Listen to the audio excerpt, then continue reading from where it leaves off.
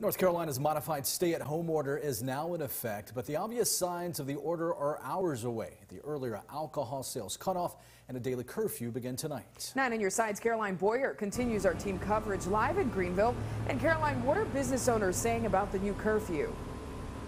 Ken, Angie, these owners tell me they're just happy to be able to keep their doors open.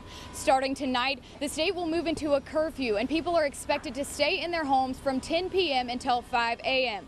Restaurants, bars, and personal care businesses must close at 10.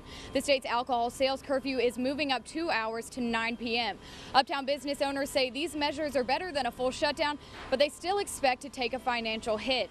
Marianne Ricks is a manager at Pitt Street Brewing Company. She says the brewery will open up 2 hours earlier every day to offset sales lost by closing early.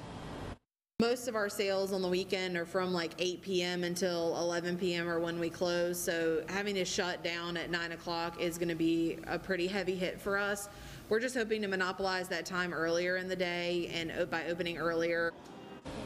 Rick says she plans to restart to-go sales and deliveries, something they did early in the pandemic to generate revenue.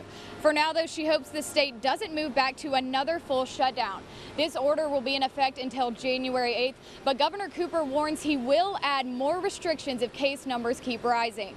Live in Greenville, Caroline Boyer, 9 on your side.